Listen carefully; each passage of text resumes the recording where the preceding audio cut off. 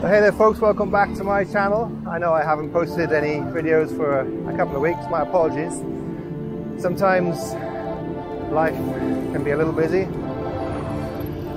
So I'm just heading along a very broken road here in An Phu up to Khao Dien in District 2. And I wanted to bring you some news in Vietnam, folks. So there's a couple of issues at the moment, and one of the ones is the prices, the lack of availability of gasoline, of petrol. So there's been a bit of a run on the gas stations in the last few days. Not that you'd know it from the traffic. But it's getting increasingly more difficult to buy petrol or gas in Ho Chi Minh City, Binh Nhung, Dong Nai, so in the southern provinces. I'm going to put some news articles into the video now so you can see, get a bit more detail, a bit more information around what's going on. So like a lot of businesses in Vietnam, they're state controlled, and the government here mandates the high and the low price for gasoline, for petrol. So I did a video a few weeks ago, months ago now actually, talking about increasing prices here in Vietnam. And one of the prices that was going up very, very quickly was petrol. I'm going to use the word petrol now because I'm British. And that came down again quite quickly, which was good for the public here. But the issue is the government sells the gas at a mandated price. The transportation companies then charge a lot of money to transport that gas to the end retailer. So the end retailer is losing money on selling petrol at their forecourts. So what I can gather from the news articles and the local news here is the retailers are losing money, actually between $5,000 and $10,000 a month on their gasoline, on their petrol sales.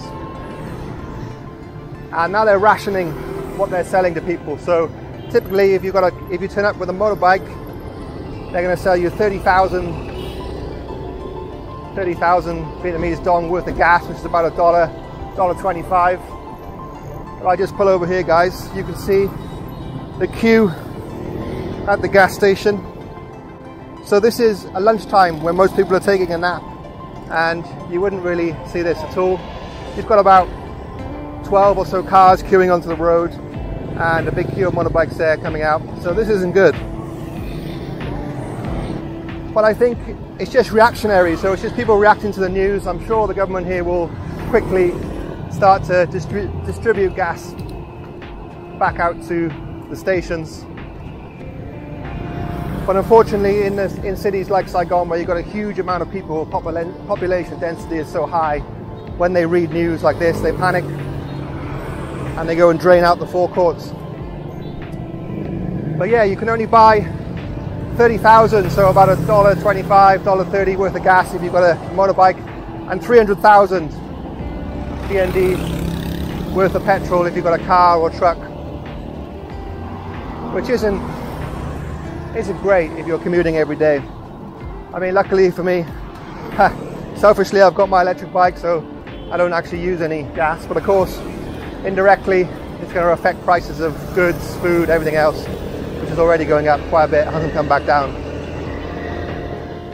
The second point I wanted to share with you folks is the dollar to dong exchange rate. So I hate it when they drive the wrong way. So you've obviously most currencies, especially the British pound and the Japanese yen, down about 20% against the dollar this year. Really, really crazy. Really, really good if you want to take a holiday now in the UK or Japan if you're coming from US or you're earning US dollars. So State Bank of Vietnam sets the exchange rate for US dollar to Vietnamese dong, and on top of my head it's about 23,400, but that's quite low. The actual bank rate is about 23,800 or 23,900, so it's getting towards 24,000 dong to a dollar. And it for sure will hit that in the next month or two, I predict.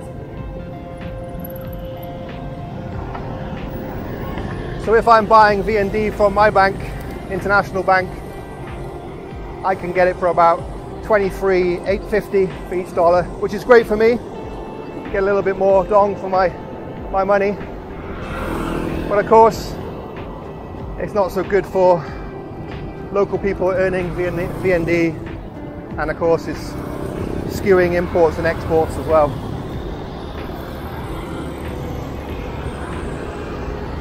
So it's actually a pretty good time to come to Vietnam for a visit, because your money goes a little bit further.